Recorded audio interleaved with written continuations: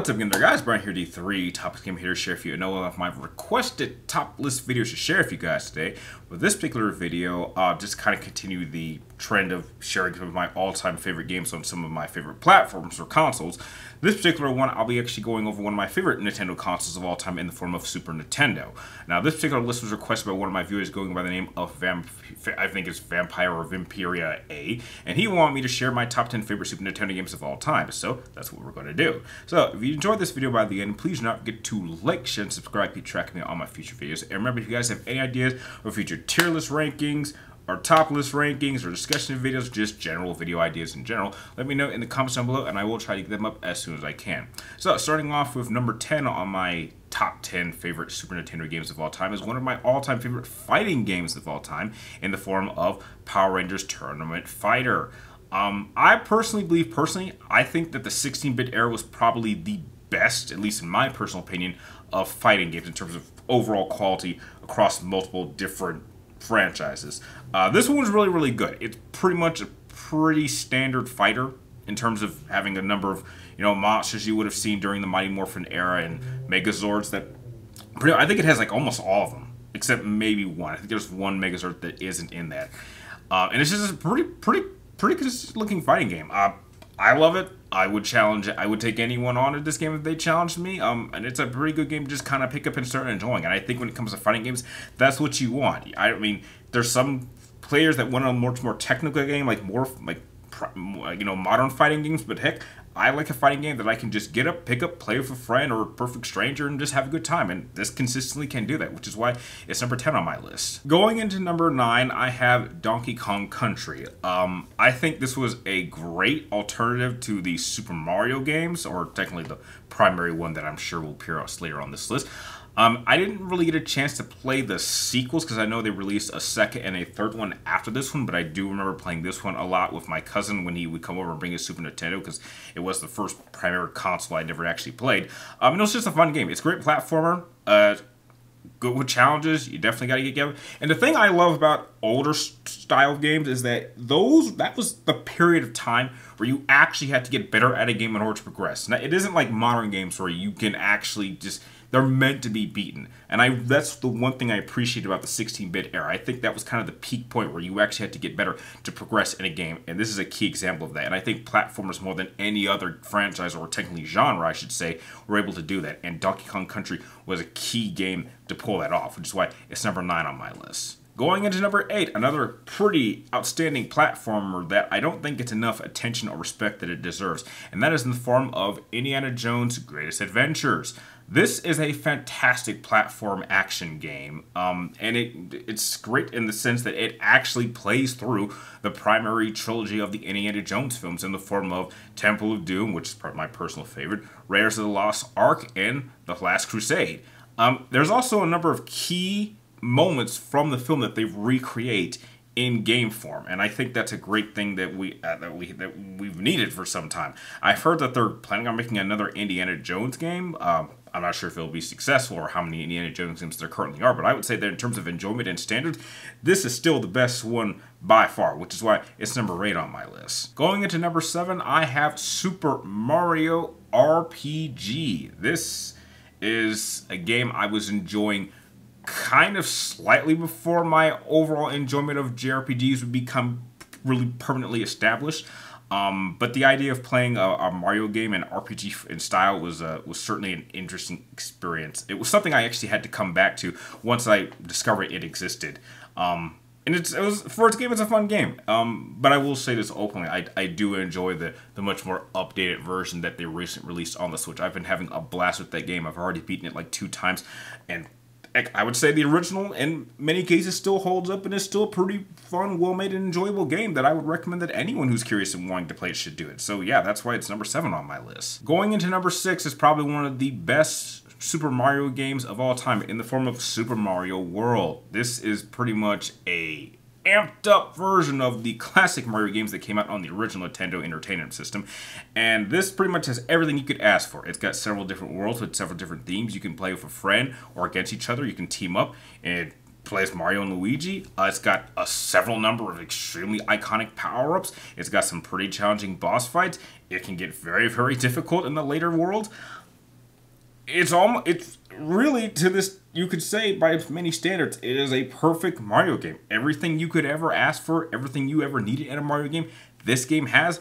Primary difference is, heck, it's in 6-bit, it looks great, it has great music, it's iconic, it's still to the day probably one of the greatest Mario games ever played, and heck, that's why it's well deserving if it gets space on my list. Going into number 5 is one of the most iconic JRPGs of all time, and this is definitely something that I didn't play when it first came out, but I did eventually have to go back once I discovered it existed, in the form of Chrono Trigger. There are even some people who consider this to be their all-time favorite JRPGs of all time, and I perfectly understand why.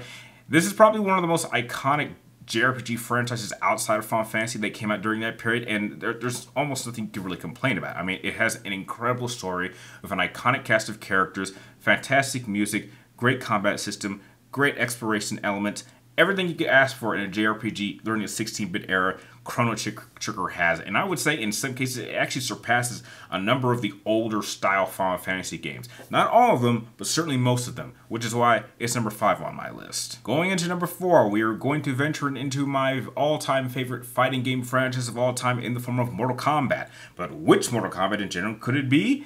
It just so happens to be Mortal Kombat 2. Which was actually the very first Mortal Kombat game I actually played. It wasn't until a little bit later when I was older I actually went back and played the first Mortal Kombat game, and then, you know, Mortal Kombat 3, and then 4 and 5, and the list goes on. But this was just a fantastic fighting game. I think even back then, Mortal Kombat had always been a consistently great fighting game. Everything that you enjoyed in the first game, they certainly amped it up. And although they did kind of make improvements in the third game, there were just a couple things I think, you know, just kind of just hindered it only slightly. Well, I think Mortal Kombat 2 was like the perfect balance of, you know, the things that worked in 1 and the things that they added in, some things that they were doing in 3, and just kind of put them in together. So, yeah, Mortal Kombat 2. I don't have too many bad things to say. It had a solid roster. It increased the roster. The mechanics were much more improved upon. The visuals were much more improved upon. It was just an overall superior version of the first Mortal Kombat game that came out years before. So, and it's still one of my all-time favorite Mortal Kombat games of all time. I would easily put it in the top 5, and it might. Yeah, it's still a top 5 Mortal Kombat game of all time. So, yeah, that's why it's number 4 on my list. Going into number 3, and the competition is really about to start to really crank up.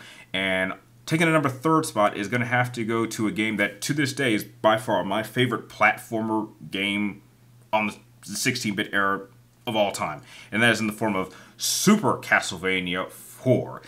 Why they haven't re-released this or tried to make an updated version of this game, I don't know. But, yeah, this is easily probably the best. Maybe, ooh, I'm not sure if I want to give it that title. That's tough. Because I've only played like 3 Castlevania games, and they've all been like awesome games in the forms of Super Castlevania 4, Symphony of the Night, and Lords of Shadows, the first one. Those are the only ones I've ever actually played. But I think when it comes to platformers, this is definitely the GOAT of them. It had everything you could ask for. I mean, combat was great. Map environments were fantastic. The music was great. The boss fights were challenging, but they weren't too challenging. They wouldn't make you want to rip your hair out. Although I was a kid, I didn't have too much hair to begin with at that time. I think there were even some elements in certain levels that used 3D elements that you didn't really see too much during the 16-bit era. So it was very innovative in that time, and it was definitely ahead of its time in a number of key elements. I just think that it was just a fantastic game. I love this game. I always like to go back and replay it any chance I get. So, yeah, I gotta give the number 3 spot to Super Castlevania 4 for the Super Nintendo. Taking the number 2 spot is gonna have to go to my all-time favorite Legend of Zelda game of all time in the form of Link to the Past. I'm gonna be honest, I am not the biggest fan of Zelda. I have not played a Zelda game in probably almost 20, yeah, definitely 20 years. And there's only 3 Zelda games I've ever actually played. And that is Oracle of Ages, Oracle of Seasons, and Link to the Past. And this is easily probably the one I've spent the most amount of time. I absolutely love the top-down style of Zelda games. I don't even know what these recent Zelda games have done, but it's probably not all that fun. At least it wouldn't be to me. But I do prefer this particular style of Zelda games. It was challenging. It had a great amount of exploration. You had to figure out where to go. That way it allowed you to do a lot of exploring. I thought the combat was very, very simple. I thought the boss fights were very, very diverse and challenging. I thought the story was very, very well told. So much that a child could understand because I was playing this as a kid. And if you do happen to beat it by the end, which, heck, I certainly have beaten this game on multiple occasions, it is very, very satisfying to beat Ganon at the end and, save Princess Zelda and save time and, I guess, the the Triforce, I should say. But yeah, Link's to the Past, still my favorite Zelda game of all time, even though I haven't played too many. But it takes the number 2 spot on my list. Alright, taking the number 1 spot. And we have to venture into my favorite personal genre of all time in the form of JRPGs, and my favorite RPG franchise of all time in the form of Final Fantasy. But without question, my favorite Super Nintendo game of all time has been and will always be Final Fantasy VI, which to this day is still a top 5 favorite Final Fantasy game of all time, even by today's standards. This is the pinnacle of 16-bit JRPGs. Chrono Trigger was iconic, but I'm sorry, Final Fantasy 16 takes a dump on Chrono Trigger in every single department. The only flaw I have with this game is it has perhaps too many characters, but I think the story of Terra and trying to figure out who she is, and Magitek, and Espers, and just so many things, and Kefka being one of the most iconic villains of all time, who actually succeeds in his evil plan. It's just an iconic game. I mean, not just for JRPGs, but Final Fantasy in general.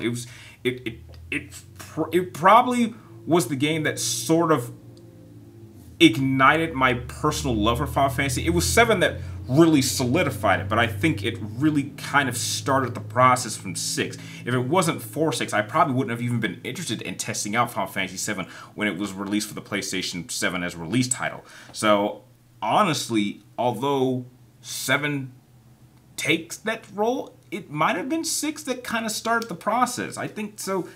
It kind of makes it, next to Final Fantasy VII, probably the second most important video game I've ever actually played, and that's a pretty big title, and it still holds up. I'm actually surprised they haven't tried to do an updated version of this. I mean, I know they tried to do something with it with its visuals on like a certain device. I can't remember what it was, but I would be more than happy to play an updated version of this.